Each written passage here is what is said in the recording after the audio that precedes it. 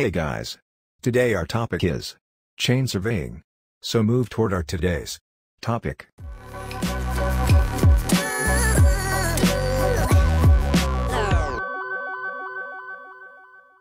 Chain surveying.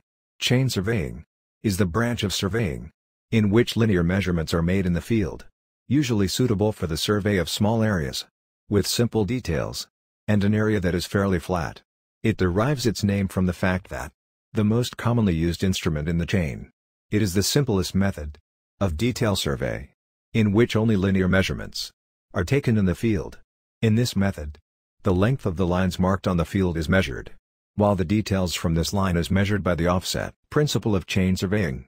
The principle of chain surveying is to divide the entire area into several triangles of suitable sides. Care must be taken in the construction of triangles, so that the chain survey process can be smooth. As far as possible, the triangles formed should be equilateral triangle shaped, and the triangle formed should be a well-conditioned triangle. Triangles that are almost very equilateral are known as ill-conditioned triangles. Types of chains.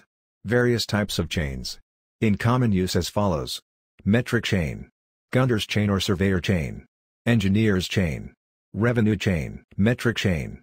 Metric chains are generally available in the lengths of 5 meter, 10 meter, 20 meter, and 30 meter. In this types of chain in surveying, tallies are fixed at each meter length of 5 and 10 meter chain, and each 5 meter length for chains of 20 meter and 30 meter length, so as to enable fraction readings a chain with less trouble. At every meter, there is a small brass ring provided, except the places where the tallies are attached. Surveyor's chain or gunter's chain.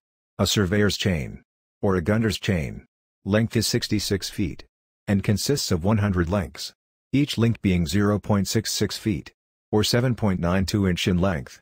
In this types of chain in surveying, the length of 66 feet was adopted for convenience in length measurement, as 10 square chains are equal to 1 acre. Also, when linear measurements are required in furlongs and miles, these chain is more convenient, as 10 chains make 1 furlong and 80 chains make 1 mile. Engineer's chain.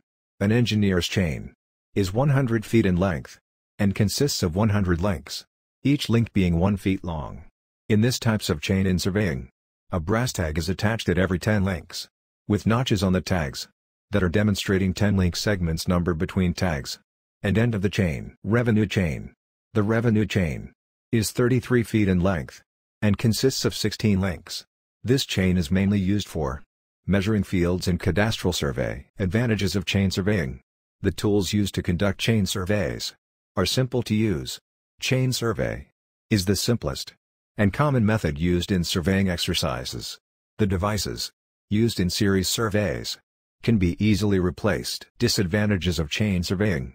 A simple chain survey cannot be done in built-up areas. It is time-consuming. Chain surveying becomes a more complex method when points are increased in between the areas being surveyed. If you enjoyed our today's video, then like and share our today's video and subscribe our channel.